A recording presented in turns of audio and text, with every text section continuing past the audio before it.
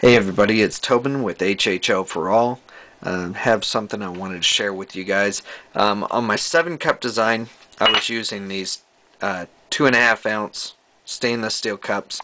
You can buy 4 of them in a package at Walmart for $1.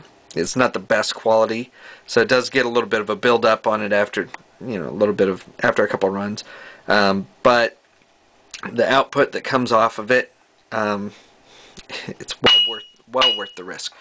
What I want to show you is that I found 1.5 ounce cups on eBay, and you can get them about 30 cents each. And so it's still a pretty good buy if you buy them in quantity in bulk. But if you look at the difference there, it's about half the size. And so you can actually build a cell that is about the same size as the 7-cup that I already have, using about 9 cups of the 1.5 ounce. Actually, it's still even a little bit smaller, and you get better output. So that's pretty much what I did. Let me show you my new cell here. This is my 9-cup HHO fuel cell, stainless steel, and if this thing will ever focus in on it. I've got better electrodes on the side here now. I've got, the way it's laid out is positive on the top, center, and bottom, and then I have the negative leads. Actually, these are the positive on the left and negative on the right. So the way it's laid out is positive, neutral, negative, neutral, positive, neutral, negative, neutral, positive.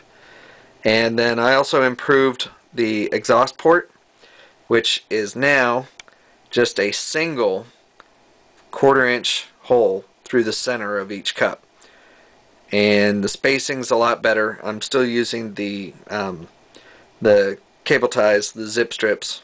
I just slip them in there and then cut them off to size. And I did 4 sets of those all the way around so that I got even spacing. And I've ran the cell a couple times, that's why it's a little bit dirty.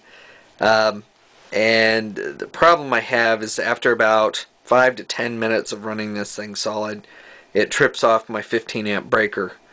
And so I'm not sure exactly what it's getting up to, but I'd imagine it's probably about 20 amps. And the output, I haven't been able to measure it yet because I don't have an enclosure for it. What I'm going to use for an enclosure is this little 4x4 box that I got at Home Depot, and it fits this cell perfectly inside of it, and it's thick enough that heat isn't going to be an issue with that. I just need to make sure that the connectors that I put on it are going to be good enough that it's not going to warp the plastic at all.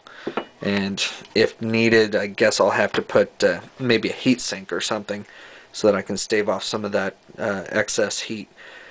But that's my new design, and if you guys like the way that I'm going with this cell, leave me some comments, and on the next video I'll show you guys some output off of this thing, and then hopefully I should be able to get this enclosure set up and get a bubbler made so that way I can give you guys some output tests.